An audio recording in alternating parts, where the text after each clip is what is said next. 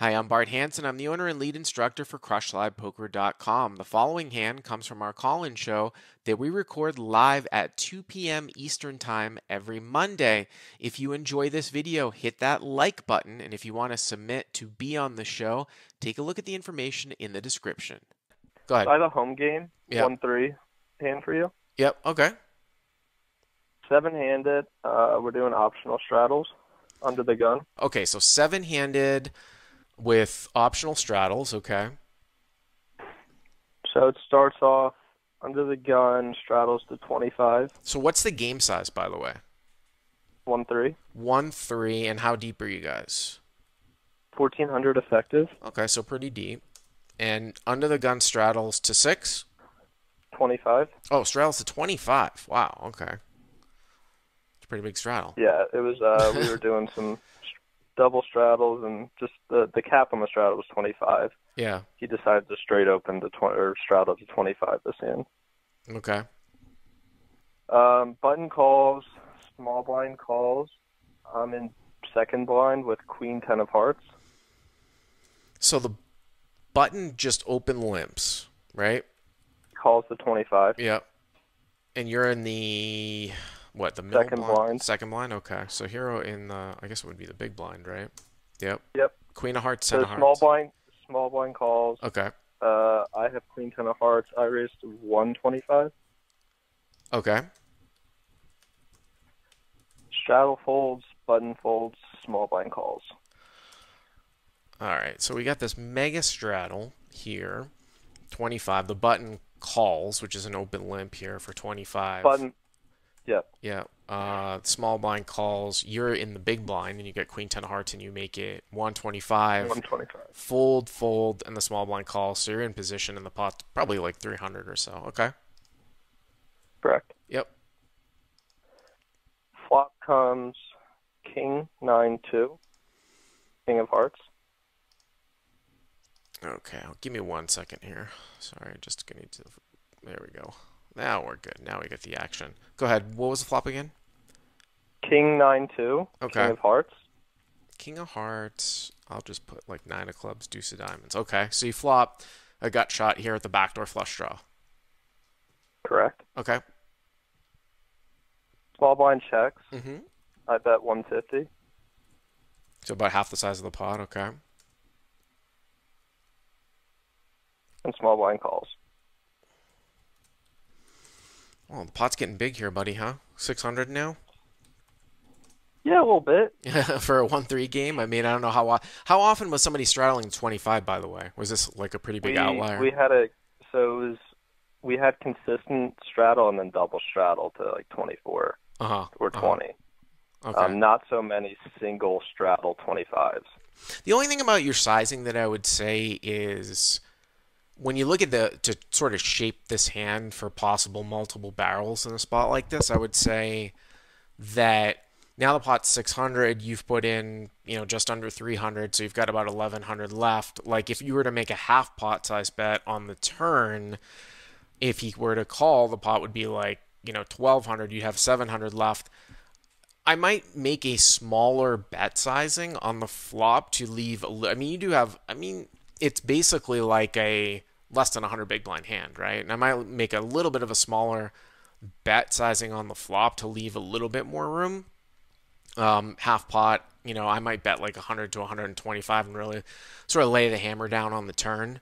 Unless you go larger on the flop and you think he's just going to fold out everything but a king, but he really shouldn't be super strong when this is different, obviously, than if it was a Mississippi straddle and the action went in order and he was first and he might have limped in. I mean, the button has limped and he just limps. He really shouldn't have that strong of a hand, right? Correct. I mean, he shouldn't really have ace-king. And I could definitely see you probably going for 3 barrels here, maybe across like blank runouts. So king of hearts, 9 of clubs, deuce of diamonds, you have queen 10 of hearts. So you bet 150, he calls in the small blind, okay? Turn is an ace of hearts. Okay, ace of hearts. Wow. So you've got a royal flush draw now, right? Mm-hmm. Okay. Small blind checks. Yep. I bet 300. Oh, you did bet 300. Okay. Small blind calls. So now the pot is 1200, and you have about, what, just a hair over 800 left? Something like that? I have about, yeah, give or take. Yeah. Here's the thing that I would say. Obviously, this is a really good barrel card for you, right? And we look at sort of turn sizing sometimes in a couple of different ways. This card is so good for you. I don't even know if you do need to really overbet. And the ace doesn't interact really with the board at all, meaning that he's not going to pair up with like ace high, especially after betting half the pot size. No, I was only Yeah. thinking that it only helps by the ace two and ace nine suited Right. that he called I mean, free. here's the problem. So you would think that this would be like, oh, I'm just gonna triple barrel away, right? Like if I miss here, right? But for those reasons, and I remember when you emailed this hand in, once he calls a half pot size bet on the turn, I honestly don't know if I would triple barrel at the end if I didn't make it there because of the fact that what we just talked through, which is what is he continuing with here on the turn? It's almost like he has to have a minimum of aces up. And I don't think that he's going to fold those hands. We talked about he really shouldn't have like aces, kings. The only way that he was be trapping with some sort of crazy big hand was if he was going to limp re-raise like the straddle, and then when he raised, or excuse me, then when you raised and the straddle folded and the button folded, he decided to like trap.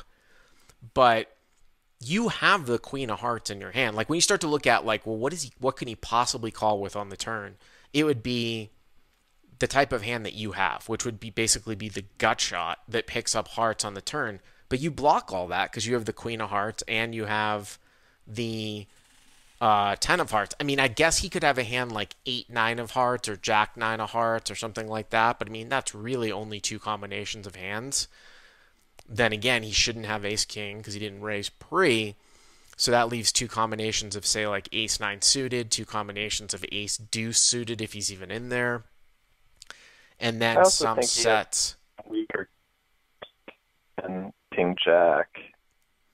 You think he's But I don't know you if think it he's calling the continues to turn? turn. You think he's calling the It's turn? a percentage of the time, but probably not, and that's why I went for that sizing. Mm-hmm. Okay, so let's go to the river. So river is an offsuit 3. All right. So river is an offsuit 3, so 3x. Okay. And small blind decides to shove. And small blind shoves now, Yeah, and you have queen 10 of hearts, right? correct. All right. Well, I mean, you can't really call because the problem is that sometimes people do stupid shit with hands that you can't beat, right? Like you look at this and you're like, well, I have the nut no pair. I mean, I think a more interesting conversation here is if you were to have ace. So let's say you had, well, I think where's the cusp? I think ace king is probably a little bit too far up, right? For you to fold. But let's say you had ace deuce yourself. Or let's say you had king nine. King nine or ace deuce. Let's say that you raised with like king nine suited in the spot, flop top two. It would be debatable whether you'd even take this sizing on the turn. But let's say you had ace deuce for making aces up on the turn, and now the guy shoved at the end. Would you call with ace deuce? To me, this looks I'm not like calling that. to me this looks like a lot of heavy value here. And by the way, small blind is not under the gun +1, right? You said the straddle was under the gun, right? Correct. Yeah, yeah. So, so he doesn't really have any strong hands here. But I think you had emailed this in because you were trying to figure out what this represents, right? Basically. Yeah, well, that should he be ever shoving here, and 2, if he decides to check, should I? I don't think that. I think we talked through it before. See, this is an interesting one where, again, I haven't gotten into the. I mean, I know how to use them, and I actually expected to take this time during quarantine and sort of heavily sort of dive into solver work in the sense of getting comfortable with using it in a because using solver work is a little bit of a skill to be able to use it in the most efficient way. And that's actually thought that what I was going to be able to do in these 2 months, but I've had these other projects come up, the Poker Bros on broing and some other things too, where I just haven't had the time to do it because I would really like to see what, say, a solver would say in this particular spot. But the ranges are almost impossible to plug in, right? Like as a small blind complete, you know what I'm saying? Hmm. I just think that in practicality, when he calls the turn, I don't know if he's ever folding the river. That's such a great that's such an unbelievable good card for you. Now, if you had bet something super tiny, like 20%, 15% on the turn, where you could still have some King X, then yeah, I can understand it. But when he calls half pot on turn, it seems very like he's very, very strong. Now, from your question of should he ever do this from shoving, I mean, not in theory, right? He's going to lose his bluffing equity, meaning like if you were to triple barrel with air, if he just shoves, right? Because you can't, like the hand that you have, like you can't bluff now when he shoves. And will he? The only reason to shove here is if he's going to get called by a hand that would otherwise not bet, right?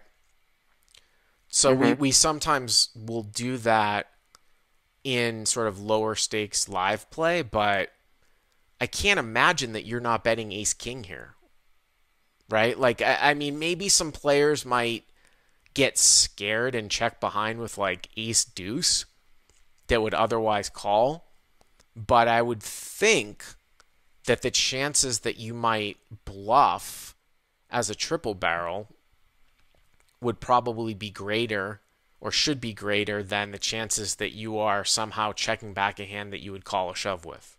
That's the theory of it. You know what I'm saying? What Yeah. ended up happening? I folded, and he Well, showed okay. pocket twos. Okay. So, 2-2. So small blind has 2-2. But you would have called with ace king, right? It's like I just think you're too far up to not call with ace king. Ace nine, ace deuce starts to become a little bit treacherous. I mean, Again, it's tough. It's an interesting spot. I don't know what I don't think he's ever bluffing there. right, right, So I right. don't know why he would be shoving with worse than ace king.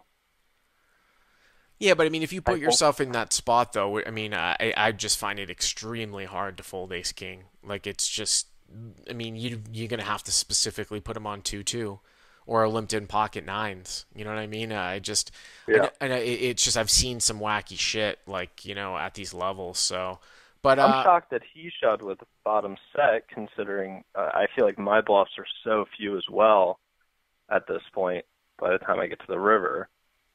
well, yeah, your bluffs are very, very few, for sure.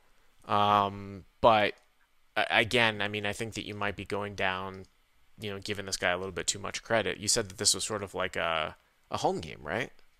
Yeah. Yeah, so I appreciate it. Thank you very much for the call. Yeah, thanks for taking my call. If you like what you've seen here, please hit the subscribe button. And if you enjoyed this call in hand, hit the like button down below. To check out crushlivepoker.com, click on the link in the description. Use the code YTA300 to get the first 30 days for free.